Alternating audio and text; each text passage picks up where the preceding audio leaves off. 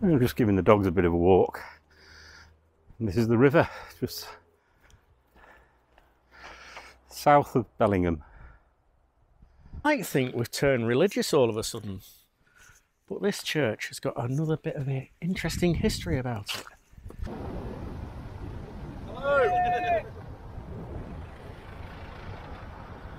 We didn't expect to see any real-life Romans. No, we didn't. Driving along just after meeting the Romans, we're now catching our first sight of Hadrian's Wall. We're finally parked up and it's time to start making tea.